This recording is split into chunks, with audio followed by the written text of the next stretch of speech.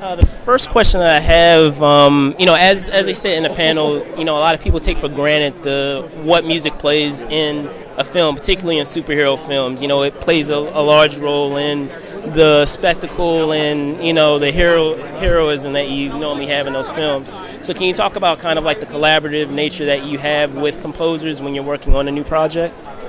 It's writing the score for a superhero film is incredibly collaborative because the emotions are so heightened in a superhero film, and as the filmmaker you have to be very specific about the intensity of the emotion you want the audience feeling, and so you need a really gifted composer like I had with Matt, because you need someone who can understand the exact level of emotion you're going for, and they can create a piece of music that evokes that.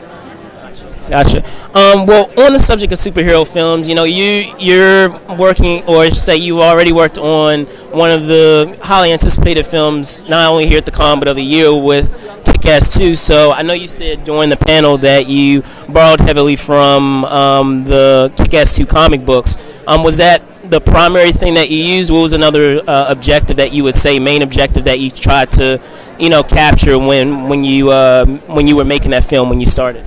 Well, yes. I mean, the film KICKASS 2 is very much an adaptation of the KICKASS 2 comic books, but there's some significant liberties that had to be taken because the movie, first and foremost, actually has to be a sequel to KICKASS 1, and KICKASS 1 is different in many ways from the KICKASS 1 comic book. For example, Mindy's mom is alive in the comic, Dave doesn't end up with Katie in the comic. Had to deal with all of that from a plot standpoint, but then we also had to deal with the reality of the fact that in the comic, Mindy is 11, and in real life, Chloe's 15. So I couldn't write a movie about an 11-year-old girl and have a 15-year-old actress playing the part. So one of the big ideas that I actually brought to the film was, let's tell the story of Mindy growing up, which is not really in the second comic, but was something I was very excited about incorporating into the film. Awesome. Well, last question for you. As they were talking about some of the future projects that are coming up, one of the major things that have been, buzzing has been X-Force with that film. I know it's, really early at this point in terms of what stage it's at, but can you confirm that, that you're directing at this point? I know you said, I know I've heard that you're writing the script, but are you, at the director's chair for the film, and can we expect some of our franchise players to return? I definitely want to make the movie. I'm only writing it to make the movie. I just think it's very early in the process right now. As you know, lots of scripts get written for studios and they don't all get turned into movies, so I think it's a little premature to have the directing conversation.